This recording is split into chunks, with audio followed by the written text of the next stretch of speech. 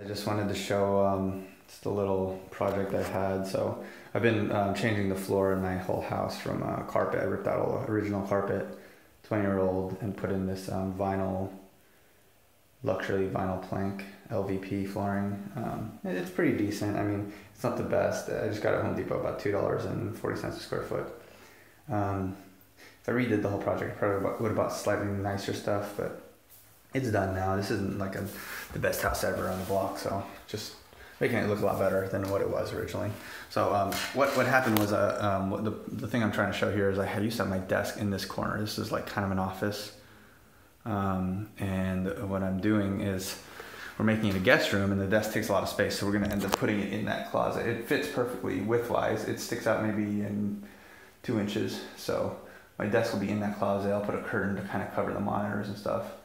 There'll just be a desk with a chair there, and then there'll be the guest bed and everything here. So I need to move the Ethernet, and I could just do it through the attic. And you know, I could have just ripped this one out, or I could put a new one into my wiring closet. But instead, what I did was to just move it from this location to the other. What I'm gonna do is I'm gonna push this keystone, take this plate off, push that keystone out, and then I have a Ethernet that I ran up. And what I needed to do, I think there's the sill plate. I just poked through until I found where the sill plate ended, drilled through there, pushed the Cat6 in, and just pushed it up. And I actually already pulled it up there and tied it to this. But what I'll end up doing is I'll terminate the loose Cat6 in there, terminate with a male end, plug it into here, and then zip tie them together. So this will all be hidden though. The only thing here is just gonna be this USB, which goes to the closet too. So basically you'll have the Ethernet will just continue.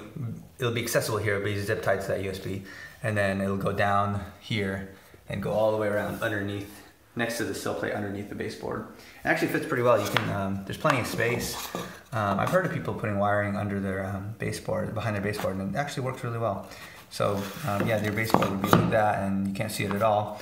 Main thing I just need to do is, if I just mark here not to nail, because I don't want to end up, when you put the baseboard in, you typically nail a bunch into the sill plate, and then every once in a while you nail up the top.